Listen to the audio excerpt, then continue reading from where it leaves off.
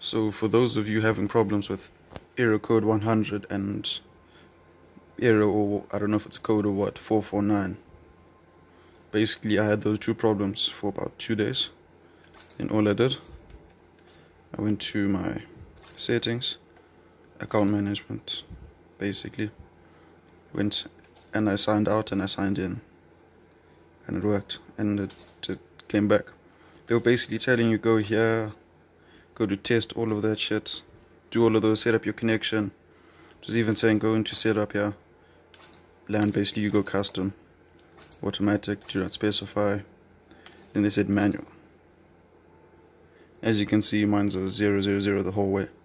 They were trying to tell you put 8.4, 8.8.8.8, then 8.8.4.4. I did that and that's when it stopped working. It's supposed to be the Google servers or something like that. No one knows, no one really cares. So basically, I just signed in and signed out. Oh yeah, and I went and you activate your PS4 as your primary PS4.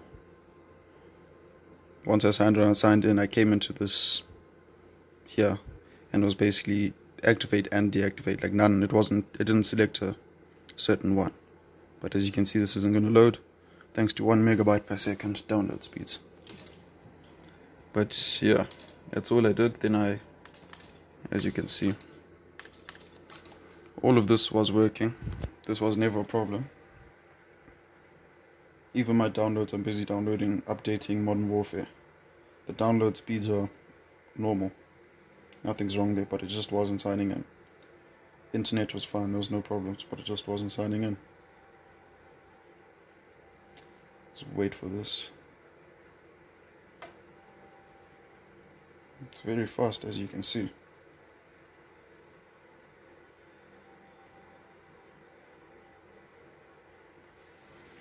You're gonna love this one.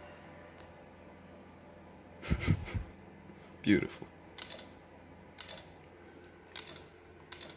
But yeah.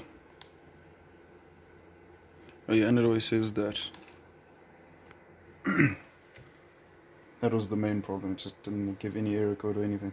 Just did that. You can see it works now. So I hope this helps. If it does help, well, yeah, good for you.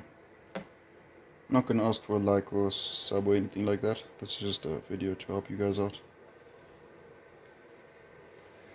As you can see, that's me. It's my account.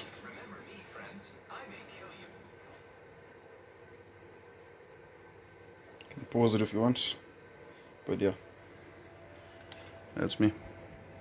So I'll check you probably never, to be honest.